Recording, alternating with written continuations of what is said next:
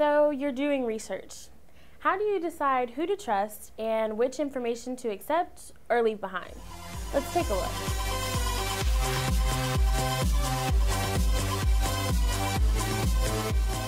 You're probably already an authority on something.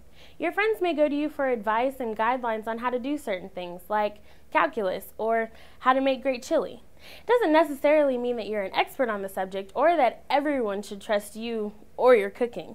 But it does mean that your social circle has come to recognize you as the one to go to for certain things.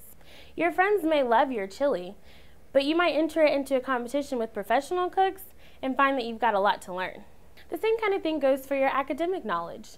You might be a knowledgeable and useful tutor to your peers, but try to apply for a job as a calculus professor and you'll find your way out of your element.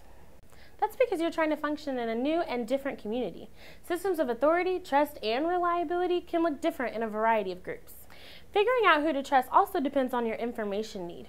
If you're writing an in-depth research paper on action movies and evolving gender roles, you'll probably need to use library databases and investigate some scholarly articles written by experts on that topic. But if you're just trying to decide if you should spend a few bucks at a movie theater, you can read reviews online, potentially written by anyone. It doesn't have to be a professor of gender studies or film criticism. But even in these simple cases, you might decide that you trust one reviewer over another. Why is that? Is it because you already agreed with their point of view? Think carefully about why you decide to trust any information, and don't take anything for granted. Be flexible and open to new evidence from a variety of voices, not just those that confirm your worldview. Since this idea gets pretty complicated, and we don't want you to doubt everything all the time, or else you'd never get out of bed in the morning, here's some ways to figure out if information is authoritative in the academic world.